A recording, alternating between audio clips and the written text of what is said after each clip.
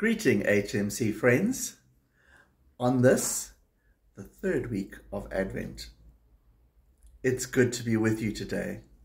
May you know the blessing of the coming child, that presence is with us through the Holy Spirit. This last Sunday, it was so wonderful to sing our Christmas carols, to recall the story of the birth of Jesus. And I'm reminded in Luke's Gospel as he records, suddenly a great company of the heavenly host appeared with the angel, praising God and saying, "Glory to God in the highest heaven, and on earth peace to those on whom his favor rests." When the angels had left them and gone into heaven, the shepherds said to one another, "Let's go to Bethlehem and see the thing that has happened, which the Lord has told us about."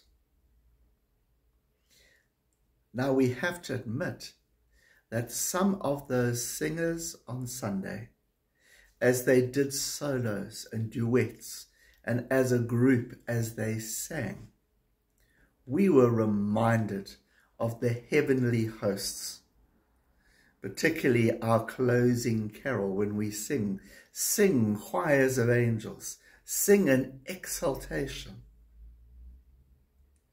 But some of you may say to me, "Well, Peter, I can't sing. I'm often a little bit out of tune."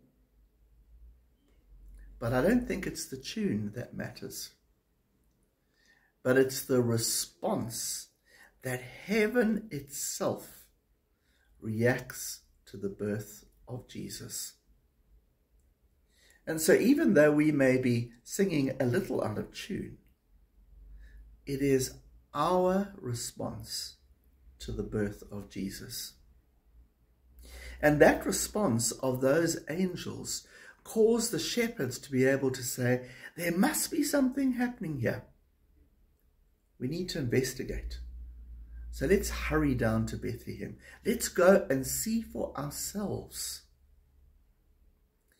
I remember many years ago leading an Alpha course, and about halfway through the course, I received a telephone call from a young man that I did not know.